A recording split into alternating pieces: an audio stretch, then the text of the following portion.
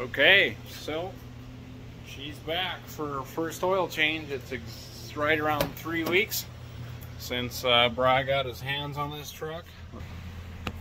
Yeah, we're right at already almost 5,000 miles. At right at 10 when I gave it to him. Let's see here.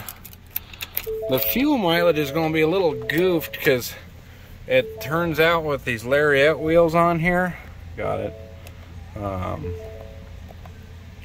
So 9.9 is the average pulling a trailer every day. Yeah, I mean, you can see my other videos, the trailer it's been pulling. So yeah. Anyways, but that's not quite an accurate number because we've got these lariat wheels and tires that are a little bit bigger.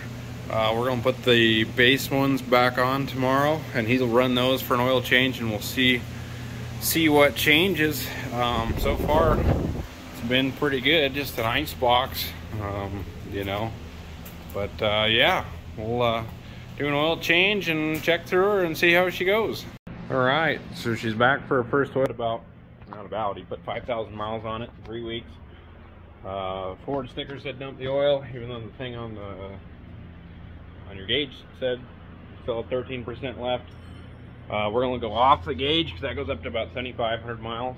I think is where they want you to dump it out if you go off that. But yeah, I've got my stuff back there. This is what it cost me in materials, and I bought, there's the oil filter, $7.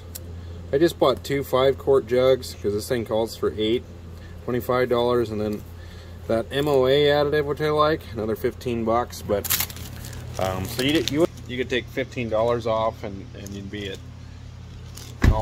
less than $40 in material. So the other thing we're going to do is the speedometer's off. We found out because these tall tires. I'm trying to get ForeScan put on my computer.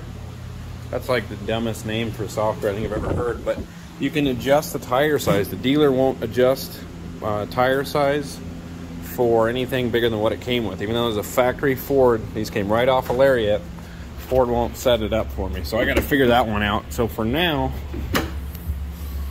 I'm going to put the factory tires on that it came with. We'll slap those on and check mileage, see if there's a difference. Right now it's saying he's getting 9.9 was the average for that last run. Last 5,000 miles hooked to the trailer and stuff. So we'll see. We're going to change it out and see what happens. Plus the other tires are a little better. Ones are starting to show pretty half decent wear at 15,000 miles. You know, pulling really shreds through tires. I mean, there's not a whole lot left on that back one. But we might slap them back on come summer or something and run them. So yeah, let's dump oil and pull a sample and see how she goes.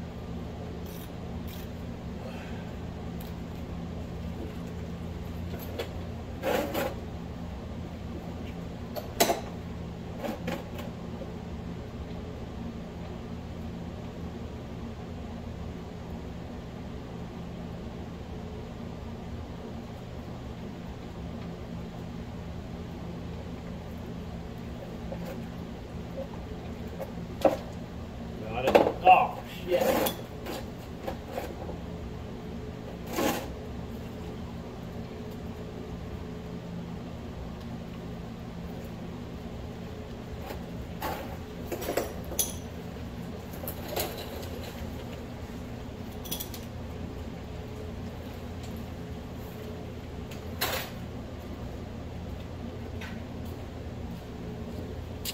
Got my oil sample.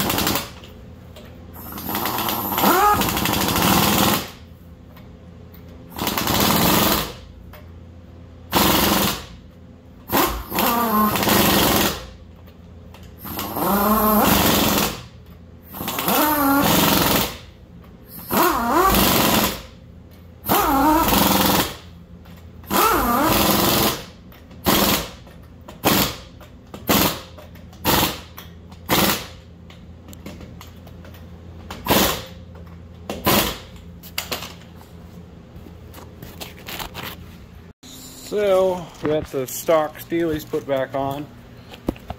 We're gonna go from a, let's see here,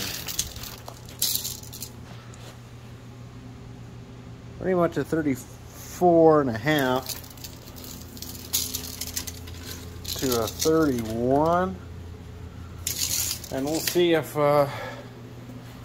see what our mileage, if our leverage makes a, you know, you're farther from here to here, so you got more leverage, or if we have less rolling resistance being a bigger tire. We'll see which one gains. We're going to set these up all at the same PSI and check it at the next fuel or oil change interval and see how she goes. Both are Michelins. This one's a 245/75/17. It's the LTX MS. This is a Michelin LTX AT2 275/65 R20. So we'll see. We'll run another 7,000 miles or so and check the fuel mileage average and see how she goes. We did find out that we're off almost between 20 and 30 miles a day. The odometer is running these big tires, so I'm not going to put these back on until I can get a good, accurate way to reset the speedometer for these tires. So yeah, we'll fill her up and check her at the next one. All right, oil's changed. She's full of oil. Everything's plugged back in. My shop was a mess. Here's what I'm running. This is the MOA. I've had phenomenal luck with this, and everything, diesels, gas, doesn't matter. This is the oil I'm running. They called for 530 in this, but they're out. So 1030 is, it'll be fine. The final grade when it's hot is the same, so it doesn't matter that much. This number, if you don't know, is for a negative, I think it's negative 30 degree rating or somewhere in there. Really cold is where that rating is. That's your 200 degree-ish, I think. I can't remember the exact temperature, but this is your operating temperature range. Not full synthetic, just the regular old dyno oil and this stuff, and that's how we're going to run this motor. And we'll just see how she goes. Yeah, appreciate you watching, and we'll put once I get my oil samples back from John Deere, I'll put the data in the comments and we'll go from there.